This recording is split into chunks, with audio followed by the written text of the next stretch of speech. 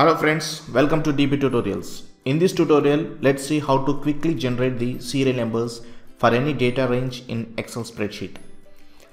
Let's see first what generally people tend to use to generate the serial numbers. Generally people would type as 1 and 2 and they select this first two cells and then click this fill down option.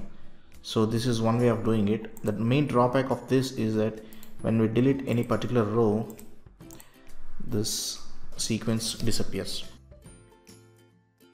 So this is one of the methods.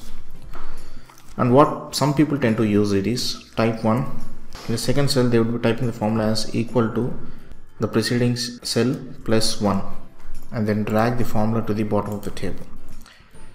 Even the same drawback applies here. When we delete any particular row, the formula disappears.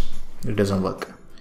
So to solve this problem, mainly when we have the large database, then we need to save the time. We need to generate these sequence numbers, which generally gets automatically updated. Now let's see a small quick trip how to do that. In the previous tutorials, we have seen how to use the function rows, which extract the number of rows of the selected range in Excel sheet. Now let's type here formula as equal to rows and select the array as, now as this is the first cell, I would be selecting the range as A2 to A2, and in order to drag the formula to the bottom of the table, I should be locking the first cell. So I will be locking this by clicking the F4 button. So it is locked. Okay. So when I drag the formula to the bottom of the table by autofill, see this is getting updated, and when I delete any particular row, it gets automatically updated. Got it?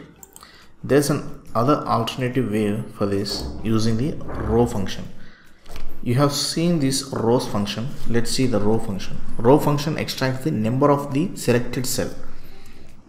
So if I select this A2, it should be giving the row number as 2.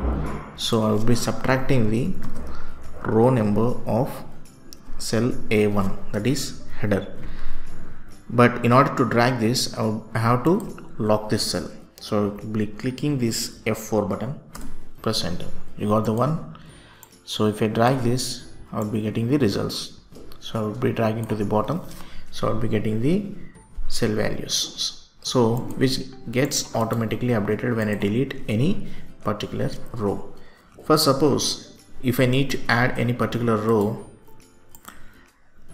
the cells get automatically updated except the cell which has been added. So what would I be doing is I would be dragging the formula to this next cell. So this is all about generating the serial numbers in an easier way and automated way. I hope you understood this video tutorial. If you like this video, please like, share and comment. For further more videos, please do subscribe. Thanks for watching. Thank you.